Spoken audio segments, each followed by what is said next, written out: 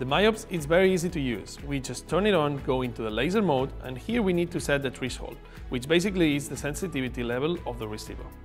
We confirm that and we are ready to go. As you've seen on the MIOPS, I did not set any delay on the triggering, so on this first attempt the camera fires straight away when the strawberry closes the laser. This is the result.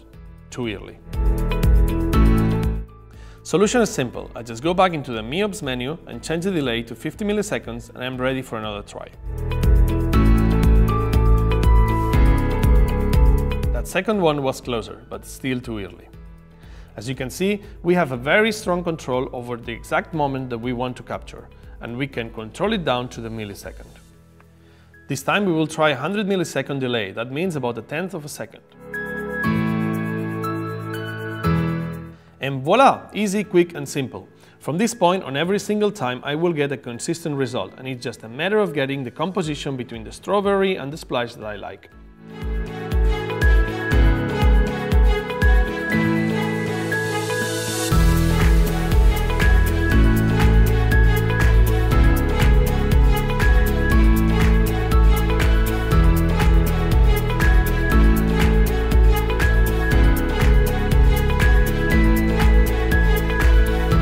The results are amazing, and getting them would be impossible if it wasn't for this little device that allows us to control the very exact moment when we take the picture.